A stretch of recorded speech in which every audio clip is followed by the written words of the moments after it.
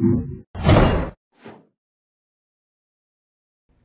guys are going to learn about lots of different ways to solve quadratic equations. Graphing's great in finding the x-intercepts, except for sometimes it's not very precise, especially if you have an answer that's not a whole number. Also, quadratic equation is good, but sometimes people make mistakes with the negative signs. Completing the square will always work. Factoring doesn't always work.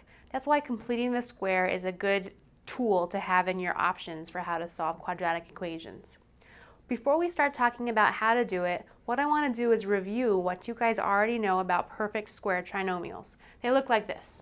Perfect square trinomials look like a plus b equals a squared plus 2ab plus b squared, or a minus b squared equals a squared minus 2ab plus b squared.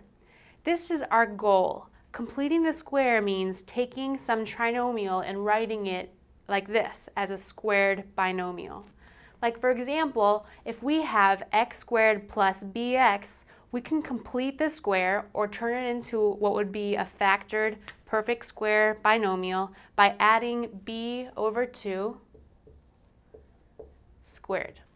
That's tricky. It's going to make a lot more sense once you guys start trying these actual practice problems, but if I can take half of this b term and then square it and add it to this original statement, I would have a perfect square trinomial. And we'll do some practice problems to have it make more sense. Here's the step-by-step process for how to complete the square. First thing you want to do is rewrite the trinomial in the form x squared plus bx equals c. It's super important that you notice that my leading coefficient here is 1. If my number there was like 4 or 10 or -6 or something, I'd have to divide all three terms by that number. It's absolutely critical that your leading coefficient is 1. So you get your x squared term and your x to the first power alone on one side of the equals, and then your constant goes on the other side. The next thing you're going to do is take half of your b term, square it, and add the results to both sides of the equation. Like what I would do here is take half of b over 2, square that quantity, and then add it to both sides of this equation after it's been squared. So what I'm going to have is x plus half of b squared is equal to c plus half of b squared. That'll make a lot more sense once we start working with real numbers. I just wanted to show you what this looks like with symbols.